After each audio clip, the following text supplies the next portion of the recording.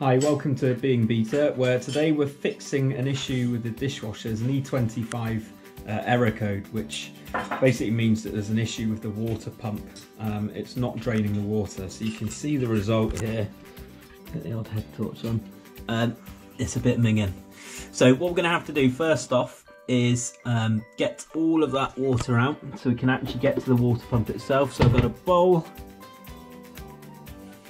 Big Chelsea fan, but I'm afraid I'm going to have to put my cup to use getting that water out as much as I can.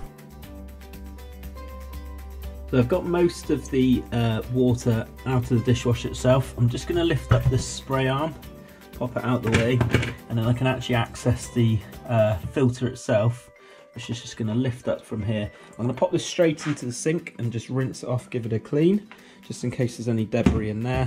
And then I'll get down into the water pump and impeller in a second. So this is the sort of filter plate itself, and then the actual filter just pulls off. Just rinse this under hot water and just use my hand to get any debris off of the filter itself. So I'm just popping that back on and going to leave that to one side. Now what I need to do is actually get out the remaining excess water. I can't actually reach using the mug, so I can use like a turkey baster to now suck up all that excess water. Okay, so I've siphoned off all the excess water. Now in the manual it literally says use a spoon to prise off this impeller cover. So I'm just going to lift that up now. And then this is what's actually covering the impeller or water pump itself behind. So I'm going to take this cover off and then I'll come back to you.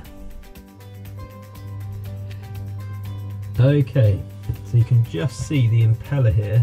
Now this spins and that's what helps drain the water away.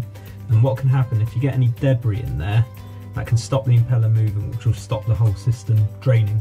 So I'm just going to have a feel around. See if I can feel any foreign objects in there. It could be fatty deposits or a bit of glass, a bit of plastic, anything like that that could be blocking that, and then I'll come back to you.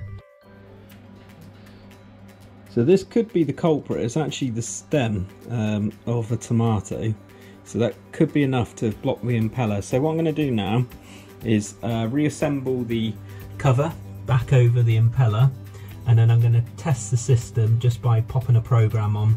And the first thing it should do when you start a program is drain, and then hopefully if it does drain, then we're back in good order. Okay, sorted. So started the washing machine, put another program on, and it's all working well. So I hope that helped. Please like, comment, share and subscribe for more videos in the future. Thanks for watching.